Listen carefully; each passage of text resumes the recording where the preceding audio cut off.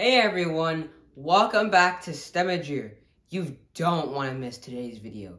You're in for a real treat. Many of us have heard of pharmacists, and we know them because they help us fill medicine that doctors prescribe to us. But there's so much more that pharmacists do. In this two-part series, you will learn about pharmacists and a lot of the cool things that you never knew about the field of pharmacy, so stay tuned. Before we get started, be sure to click the like button and subscribe if you enjoy my videos.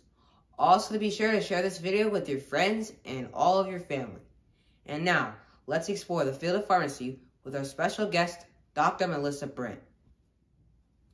Dr. Melissa Brandt is a licensed pharmacist with a background in specialty pharmacy, medication therapy management, chronic disease management, and project management. She completed her undergraduate degree at Virginia Tech in biology. She also completed her Doctor of Pharmacy, or PharmD, program at the Medical College of Virginia, or Virginia Commonwealth University, or VCU. She has so much information to share with us, so let's get started. Hello, Miss Brandt, and welcome to Stemagear. Thank you for being here and taking the time to talk a little bit about your career. I really appreciate it. To kick things off, I want to start our interview today with a general question. I understand that you're a pharmacist. Can you explain what a pharmacist is and why they are an important part of our healthcare system? Absolutely. I think that's a great question to start off with. So really, when you think of a pharmacist, it's very simple. It's a medication expert. So your pharmacists are the ones that tell you how to properly use your medication. Does it go in your mouth? Does it go in your ear? How often do you take it? Some medications are actually better to be taken in the morning. Some are better to be taken in the evening. Where do we store our medication? Does it have to be in the refrigerator? This may shock you, but even in the refrigerator, there are places we want your medication. We don't want it too far back. If it's too far back, it can freeze the medication and render it ineffective. Sometimes most people will put medications in the bathroom, right? Because that's where the medicine cabinet is.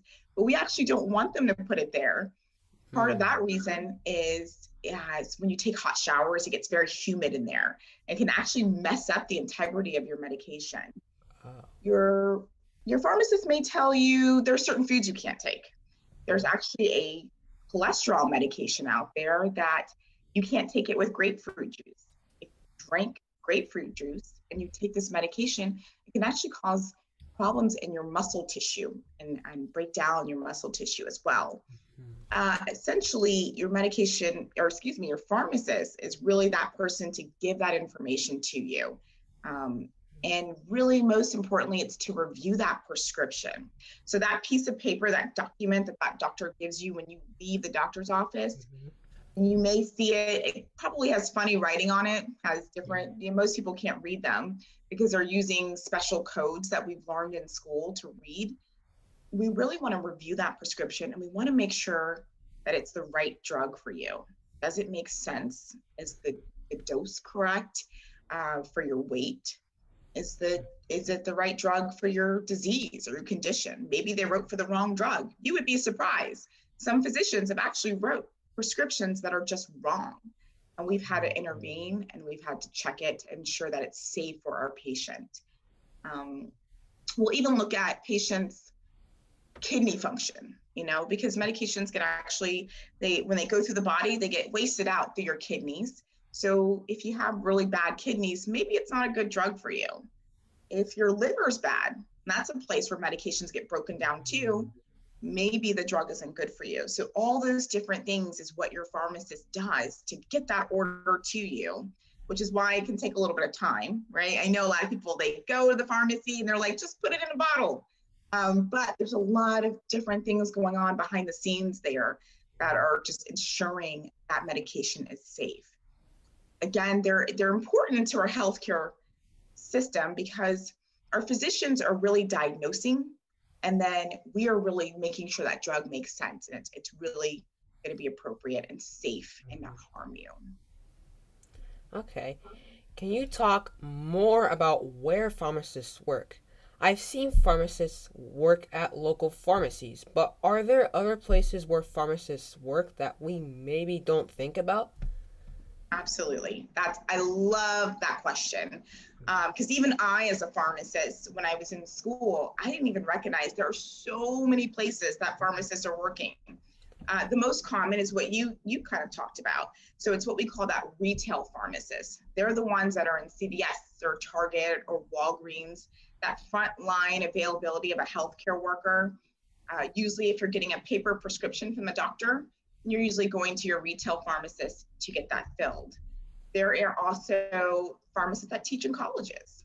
So they not only will teach pharmacy students, but they'll teach medical students, they'll teach nursing students. Some of these students also need to know about medications, right? Because your doctor is writing that prescription. So we want them to know what they're writing. There are pharmacists in sales. They actually work for big manufacturing companies, and they go out and they sell that medication, or they educate the doctors about it, maybe a medication that they're writing for.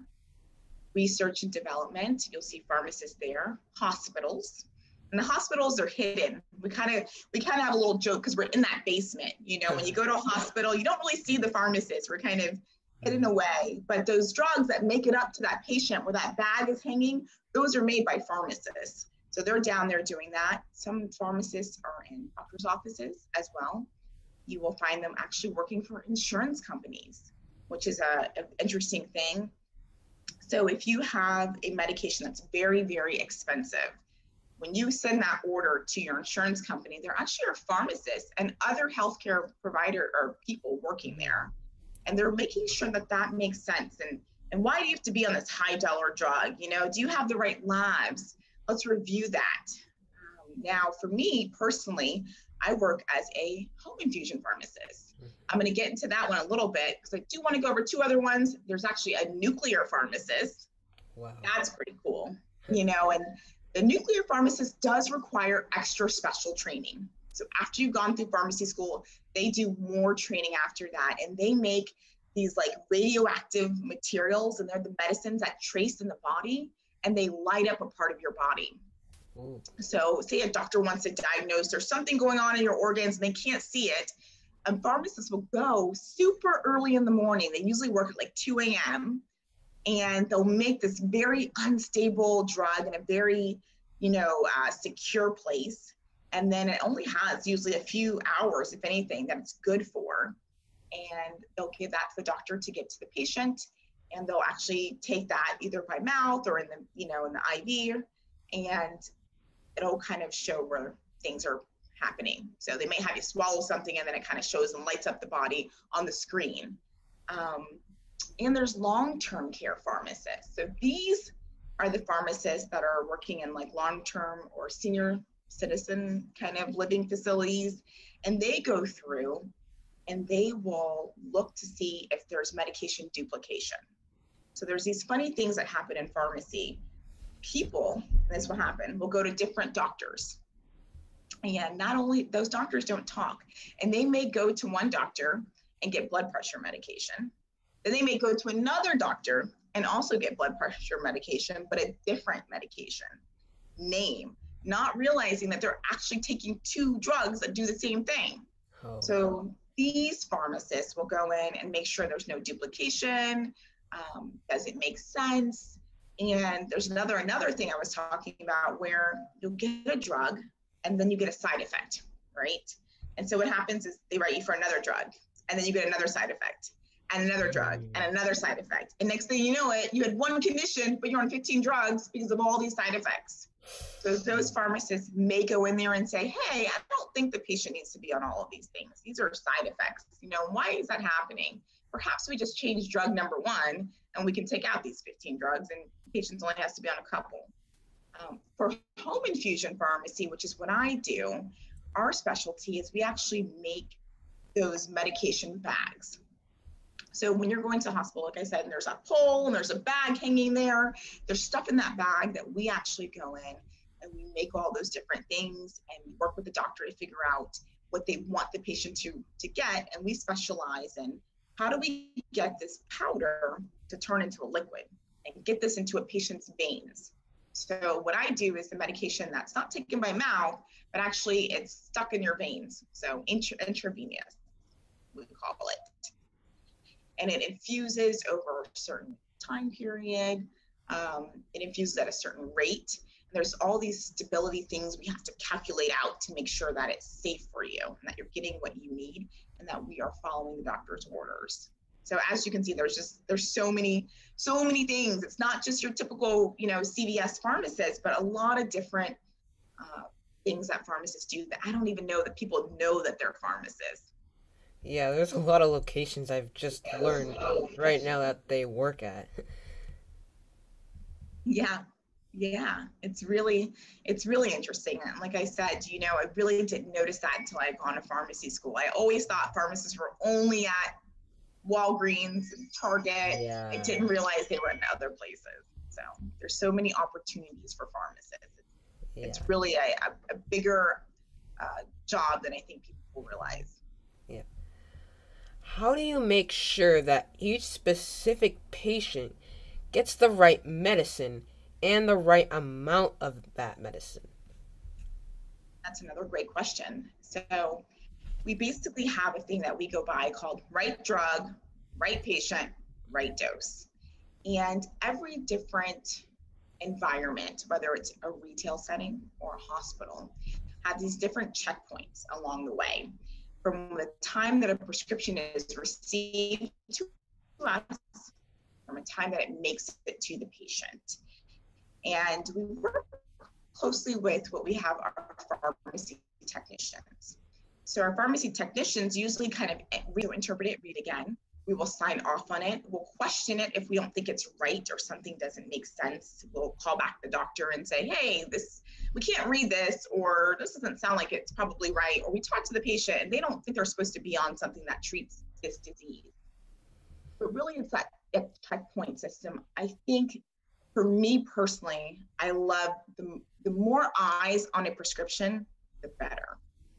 Because I don't know if you've ever written a story and you've wrote the word the twice, or you've written something and your brain doesn't see it, right? Your brain is only going to see what you think is being said there. So you're like, you just keep reading it, you don't see the word the twice. But if somebody else comes and edits that for you and looks at it, they're like, wait a minute, you put that in there. So I love the more eyes on a prescription, the better. They may see something that we don't see. It kind of helps if somebody's tired, having not a good day. They're just not paying attention. So that's really part of it. And there's little places that we have to sign off on it saying, I verified it.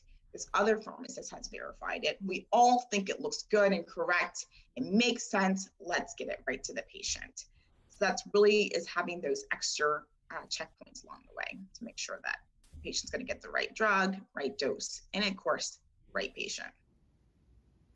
Thanks for watching part 1 of the 2-part series on pharmacists.